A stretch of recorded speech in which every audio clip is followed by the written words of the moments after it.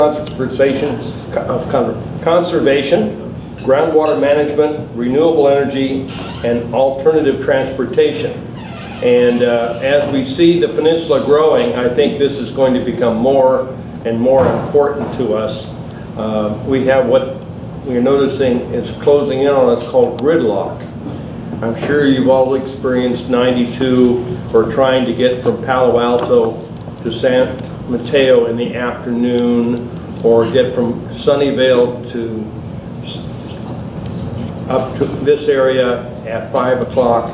Really tough.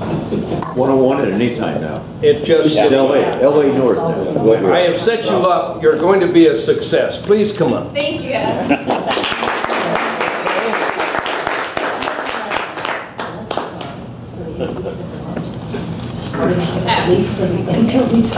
Good morning, you guys. Thank you for having me. Once again, my name is Kirsten Pringle. I work for San Mateo County's Office of Sustainability. A little bit about our office, because we're new. We were formed a little over a year ago as a pilot project of the County Manager's Office. We work on a number of different sustainability and environmental topics, and we work both in the unincorporated area and on county-wide projects. And just this year, we became an official office of the county, so now we're here to stay. And today I'm here to talk to you about one county-wide project that we're working on called Community Choice Energy. And this is something that we're currently exploring. And starting in October, the city and county will make the decision whether to actually form this program. And this is why I'm here today. As leaders in your community and civic leaders, we would really like your guys' input, and also just want to make sure you guys are educated about this program that we're exploring.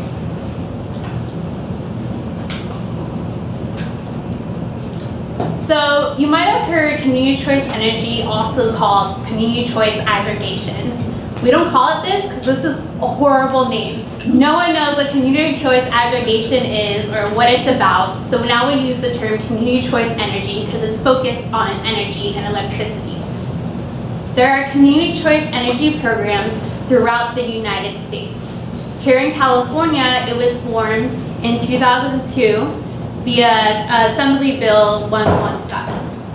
I'm going to go through some of my slides quickly because I actually am more focused on what kind of questions you guys have. So some of these I'm just going to skip through. So what is community choice energy?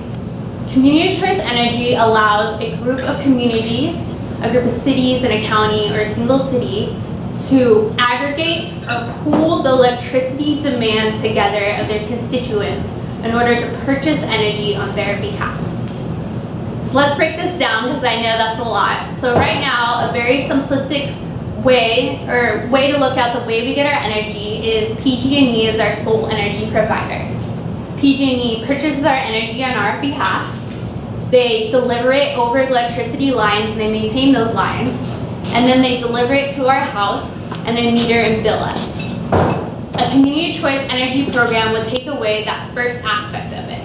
So the Community Choice Energy Program, or CCE, would purchase energy on everyone's behalf, but PG&E would continue to deliver the energy to our house and maintain the grid.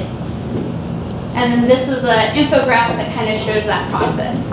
So why would we want to have a different energy provider? Why would we want to make this change? Well, there are three main benefits of community choice energy. I break them up kind of into the 3 C's, which is clean energy, community power, and, well, economics. So first, clean energy. So CCE programs in California have been really different than ones across the United States because they're really focused on driving renewable energy. So not only are these energy providers giving different energy than PG&E, but energy with a higher renewable energy content.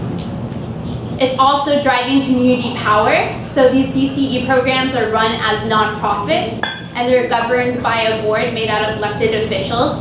So communities have more say and more power over the content of the electricity and how those funds for electricity are used. In addition, because these CCE programs are nonprofits, the surplus funds can be funneled back into communities to build local energy projects, to also do energy efficiency programs tailored to our communities, really specific programs that will help our community, rather than ones tailored to all of Northern California. It also really, the thing we try to really drive is just choice, more choice in the energy market. That's the third C. Is right now we don't have a choice about who our energy provider is. We can only choose PG&E. This just gives us a different choice. So you can have the CCE program or you can have PG&E.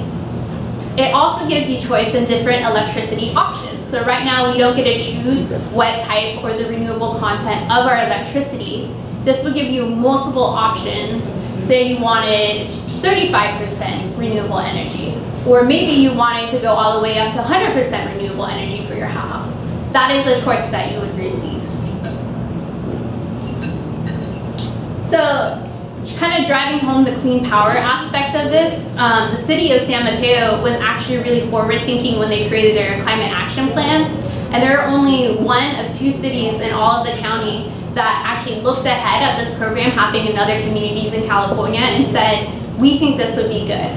And so this is actually taken from the city of San Mateo's climate action plan, and it says, if implemented, this measure alone would result in 23,720, and then that's a measurement that's CO2 equivalent, so that's just carbon dioxide reduction, which translates to an emission reduction of 2.6 relative to baseline levels.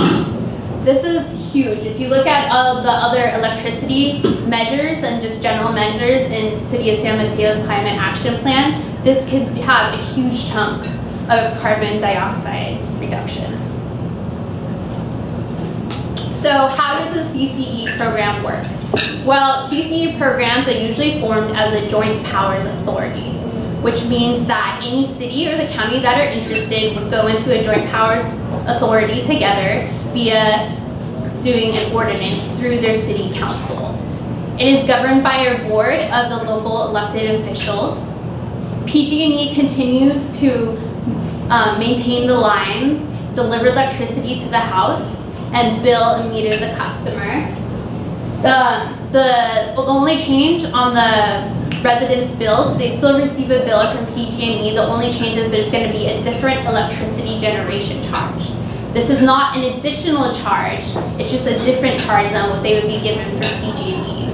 There are additional charges that remain the same because PG&E still receives money to maintain our grid. And then the CCE becomes the default electricity provider. So this means that if the city of San Mateo decided to join the CCE program, that everyone would be automatically enrolled in the CCE with the option to opt out, meaning they can leave and go back to PG&E. You can do this anytime. You also can do it before the program starts. So before the CCE program starts, they are required to do a certain amount of notices to let everybody know that the program is forming, so people can decide right then and there that they want to stay with PG&E. So I'm going to quickly go through this. The first CCE in California was Marin Clean Energy. It was started in 2010. And what I really want to highlight is this aspect of it, because I think it could be kind of hard to envision what a CCE program might look like. And I think the best way of doing that is look at current CCEs that are already accessible. So Marin Clean Energy currently includes all of Marin County, all the cities in it, but they've also expanded into unincorporated Napa County and the cities of Richmond, El Cerrito, San Pablo, and Benicia. So now they've actually expanded outside the Marin County borders. So as you can see, the default product for Marin Clean Energy is 50% renewable. This is PG&E. This is actually a little outdated. PG&E, I believe this year is actually 28% renewable content. So all customers enroll in the program and the residential get this default 50% product at this generation fee charge per kilowatt hour. Or they can have the choice to opt up, pay a little more, and they get 100% renewable energy. Or just this year, Marin Clean Energy actually developed, well, a couple years ago, developed a local solar project using surplus funds from their organization. And so customers can choose to have 100% renewable energy that's all local. And that's what this local solar project is. You might also notice that in the default product is actually cheaper, as is the deep green, than what PG&E is doing. So actually in Marin Clean Energy, customers getting more renewable energy, but they're saving money, and this is very exciting. We try not to overemphasize this point because the energy market is at an all-time low right now, so it's really easy to get low energy products, but we know this might not always be the same. So while we always want the CCE program in San Mateo County to be price competitive, we can't always guarantee it's going to be the lowest cost. You'll see here that no matter if you're a PG&E customer, Marin Clean Energy customer, you have the same delivery fee. So that's the fee for maintaining the grid and delivering all electricity. And you also see something here called a PG&E fee, and this is only for Marin Clean Energy customers. So this is a fee mandated by the California Public Utilities Commission. And the purpose of this fee is to relieve the burden of cost off of PG&E customers for people leaving PG&E and going to the CCE program. So this is so PG&E customers who stay with PG&E all of a sudden don't have to pay a bunch of additional fees. But as you can see, even with the PG&E fee here, customers are still saving money with Marin Clean Energy.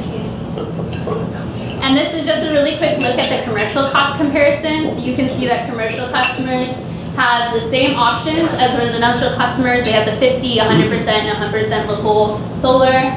They're also saving money, even actually more money than the residential customers. The delivery fee is the same, and then the PG&E fee for just Marin Clean Energy customers. So, can I ask a question? Yes. So, the electricity that's actually delivered at the plug, Yes. it's all the same, right? Yes, this is, yeah, that's a good point. Okay, so really what's going on is you're really voting with your dollars to support this particular kind of generation. Yes. So all electricity, no matter what you pay for, yeah, once electrons go into the grid, there's no way to track that. So people do like to have this image that they're getting a plug down the street, the solar project down the road, and that's just not how it works. But like you said, it's kind of voting with your dollar thing. You're paying to have this money put into the grid, which is supporting the renewable energy industry. Yes? A question, will our county here have savings similar to Marin? Do you anticipate? That's what we're hoping. So right now, this is a few slides down, but right now we're conducting what we're calling a technical feasibility study. And one of the main things in that technical study is to look at the current market prices for energy and look at what type of energy we could get, like how much wind can we get for this price versus solar, basically different energy portfolios at different prices. And the results of the study come out on September 1st. And I'll have a timeline in a couple slides where I'll show you some key dates if you're interested in seeing what those results are. But the main goal of that study is to show us whether or not we can get that energy at a cheaper price. Because we know that no one's going to sign up for this price. Some people might if they really care, but a lot of people won't sign up unless we can make this cost competitive. So this is just for electricity. This is just for electricity, not natural gas. There is a similar program you can form for natural gas, but right now we're just looking at CCEs. So the second community choice energy program in California was Sonoma Clean Power. It was started in 2014, and then at the end of 2014 it expanded to the rest of its customers. So just really quickly, their default product is 33%, so as you can see it's a little less than Marin's, with the option to go into 100% renewable energy.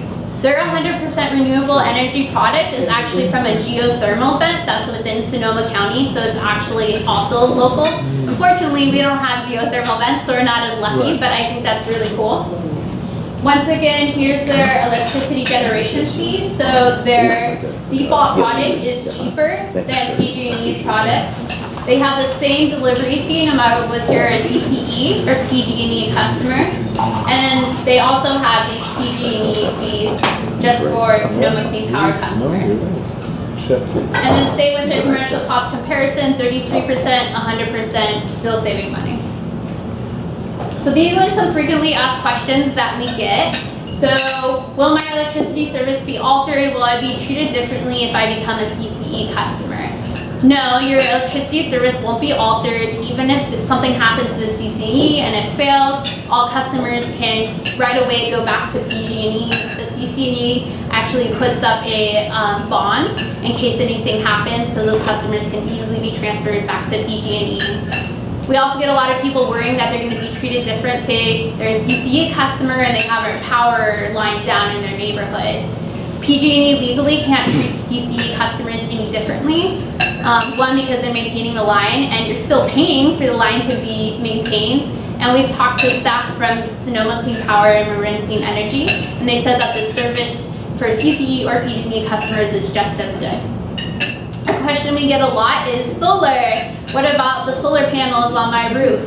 So right now, actually, solar customers in Marin Clean Energy and Sonoma Clean Power are getting a better deal with their programs. The current CCEs have a really robust what's called net energy metering program. Basically, it means that if you make more energy than you use, then you get money back. PG&E also has this program, but they're reducing it. They just released in a news press that they're making it less of an incentive. And even before it wasn't very good, they were giving customers back money for wholesale rates. And current CCEs give it at market rates, which means customers are actually getting a lot more money back. And in PG&E, I believe customers get credits towards the bill, and in current CCEs, they're actually getting checks. So it incentivizes a lot more residential solar. There's also some other programs to incentivize local renewable energy products, such as feed-in tariffs, which are for more larger local projects that third-party companies are building, but allows to have more local renewable energy in our area. And that's what we're really hoping the CCE will drive. Is in the first couple years, we'll probably have to buy energy in the Central Valley because we don't have a lot of local energy products. But in the future, that's our long-term goal, is to have more projects here in San Mateo County, build some local jobs, build some green jobs, and also just have that economic revenue from that. What about programs for low-income individuals? So there's current programs such as the CARE program and other programs for seniors, low-income families that PG&E currently has. These programs all carry over into the CCE. There's no disruption in that. Will still have access to PG&E's energy efficiency program? The answer is yes, you will. You will, whether you're a PG&E customer or CCE customer, you can still do the energy efficiency rebates and other incentives that PG&E offers. And why is CCE an opt-out program? Why do people have to opt out? A lot of people don't like that they're automatically opted into the program. That is because of how the bill, AB 117, was written. It's just the state mandate. So what are the risks for CCEs? So of course there's risks to anything, and I couldn't come up here and tell you about this program without telling you some of the problems that maybe we foresee down the road. Thank you. So the main one is market fluctuation. I kind of already touched on this, is that we are really lucky right now that these CCE programs are getting really good renewable energy contracts because the renewable energy market is at an all-time low. However, we won't always be able to get energy prices this low. So in the future, our prices could raise, and we don't know when that would happen. In addition, PG&E in about 2018-2020 will be going back out for their old contracts. Their old contracts will be expiring. They're going to be getting new contracts, and so their prices are probably lower at that time. So it's always the risk of trying to stay cost competitive with PG&E, because this is, in the end of the day, a business. And so you're always trying to be as cost competitive as possible. Customer opt-out is a big one. At current CCEs, customer opt-out rate is about 11 to 13%, meaning in these CCEs, 11 to 13% of the population within their service area chooses to go back to PG&E. That's pretty normal. That's like a good rate, what we expect. However, if we get a much larger numbers, like perhaps 30 or 40 or even more people for opting out for any reason, that could really hurt our energy contracts, and that's a big risk. We plan to mitigate this by doing a lot of community outreach, not just as we're launching the program, but before we launch the program, to make sure this is something that our communities actually want, and make sure people are well educated about it before, instead of all of a sudden one day their energy provider changes and they think, I don't know where this was coming from. Another big one is political risk, especially at the start of forming a CCA. This takes a lot of political capital to get this done. As you can imagine, not just the county, but getting all 20 cities to agree on a brand new JPA is a lot of work, and it takes a lot of legwork to do this. And finally, regulatory and legislative risk is always something we deal with. Since CCEs first started coming on the line in 2010, there have been numerous bills and pieces of legislation I'm going through all the time that could really hurt the formation of new CCEs or current CCEs. So we work a lot with consultants and our legislative people at the state to just try to keep our ear to the ground and address problems as they arise. So CCE in San Mateo County, where are we right now? Well, the CCE efforts are being led by the county, and we're currently conducting a technical study, as I said, that all 20 cities, including the county, are doing together, so that's great. The results of that study will be published on September 1st. We have monthly advisory committee meetings, and these meetings are made up of representatives from the 20 cities, but also representatives from 15 different organizations representing environmental, labor, social justice, a whole variety of different interests. And so they form the board, but all meetings are open to the public, and I can give you more information if you want. They're on the first Thursday, or the fourth Thursday every month at 7 to 9 p.m. in Belmont. But if you're interested in this, the September meeting on September 24th will be especially important, because that's where we're going to be going over the results of the technical study. We have tons of community engagement, and then in October, we're going to be returning to the Board of Supervisors, first as a study session to go over this. And then October 20th, we're going to be going to the Board of Supervisors to ask if they want to be the first municipality in San Mateo County to start forming this JPA. So here's our project timeline. We are we're here right now, so we're waiting for the results of the technical study. And we'll also have some community meetings in October. So if you'd rather go to the community meetings and the advisory committee meetings, the advisory committee will be a little more detailed. The community meetings a little more of a broad overview. If the cities decided to join the JPA, then we hope to start rolling out service in fall of next year. So potentially by this time next year, there'll be a new community choice energy program in San Mateo County, and you guys could be getting more renewable energy. So the reason I'm here today, like I said, is one, because you guys are leaders in your community. I would really ask you to tell people about this. Because even people that are not interested in renewable energy, don't really think about their electricity or where it comes from, this will affect them if this happens, because everyone will be enrolled in the program. And so this is something I really encourage people to talk about. If you're interested in it, I really advise you to, we have an email list that I can pass around if you'd like more information. We have our monthly advisory committee meetings that you can come as a member of the public and give their advice. Or you can email me at any time. I answer a lot of public emails about this. I love talking about CCE. And also contact your local elected officials. The way that the city of San Mateo County is going to join the JPA is by passing an ordinance. And to do that, the city council needs to know that people are interested in this or not interested in this. Either way, I want people to come to their meetings when they have them and know that people at least know about this and they're thinking about this. So I really appreciate your guys' time. I know this is a little technical, but I think this is something that's really important for our community. It's a great way to reduce their greenhouse gas emissions, to have more local control over our energy, and just to have more choice in the energy market. And it's something I personally really behind as well, just beyond my job. So this is one of the main projects I work on, so you can contact me anytime with questions, and here's my contact information. Thank you.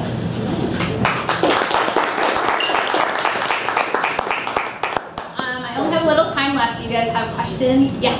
Tell us about yourself. How come you're such a good public speaker? And thank you. I actually thought I was a little fast today. I want to get no, through my okay. slides. Are you a public speaker by profession? Or no. I've just done this course, so it gets a little easier every time. Very good. I what was your major in college, for example? Environmental studies. Environmental, okay. Yeah. Very good. Thank you.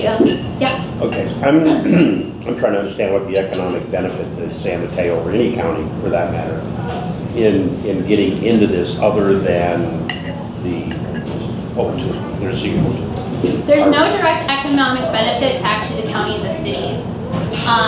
The cities actually don't pay into it, and then if something happens to the CCE, they actually don't get any I guess the other way it goes, if something happens in the CCE, they don't lose any money. Yeah. It's really potential savings for their customers.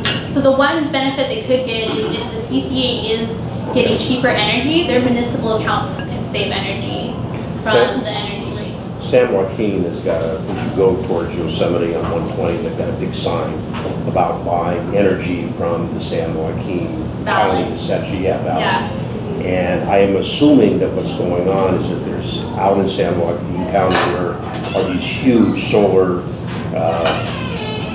energy generation plants that a lot of the farmers are probably selling energy to them.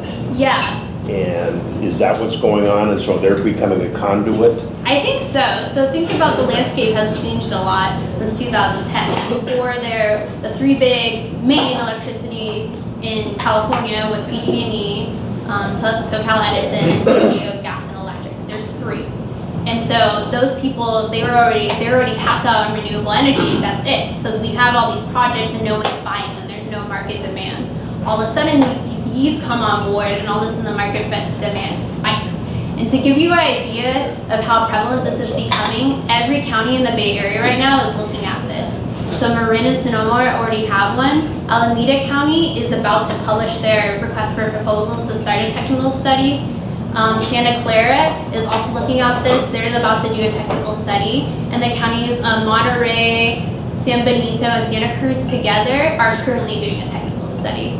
So this is everybody. And I imagine these solar developers in the Central Valley are seeing this and being like, oh, we really want to get into this market now. It's what?